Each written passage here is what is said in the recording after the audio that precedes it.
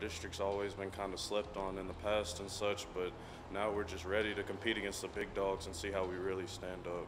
You guys moving to 4A, it's going to be some good matchups. Yeah, it'll be pretty good. I think pretty much everyone on our schedule has got a pretty good team. Evangel in your district. You guys looking forward to that? Yeah, we're looking forward to that. Hopefully we can be their first district loss in a few years, you know. But yeah, we always like playing them. We love playing in the car in Warren-Easton, you know, just playing tougher teams, see what you're made of. And that 4A district, that's going to be fun this year. Oh yeah, you know, we have a new competition, so it's something new for us, new rivalries, you know, just new teams to play.